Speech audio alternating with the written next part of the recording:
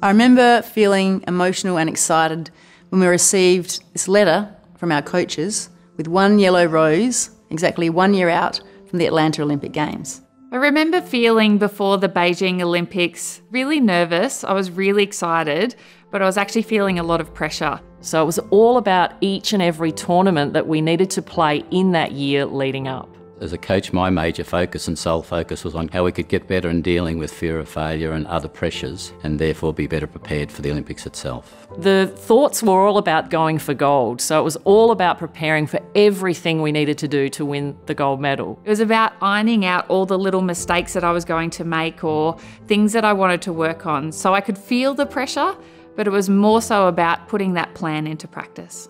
And I actually found the letter. And the words that resonated with me the most were about challenging ourselves to continually improve, about being the best that we can be every single day, and about the commitment required to let absolutely nothing stand in our way.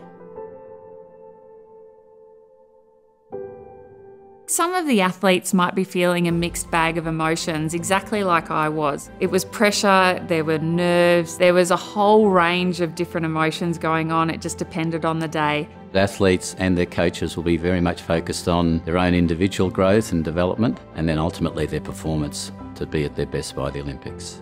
There really is nothing like the lead into the Olympic Games. You need to make sure there's no stone left unturned. For all of those athletes preparing for Tokyo, it'll be a year that flies by, and I can't wait to cheer on and support everyone. I feel for you, I know what it feels like, but it's just about rolling with the punches. And if you need some information, go and seek it. Don't leave it to chance. The Olympic Games is such an incredible event, and it's something that everyone really looks forward to, and certainly brings back amazing memories for those of us who are lucky enough to have been there before.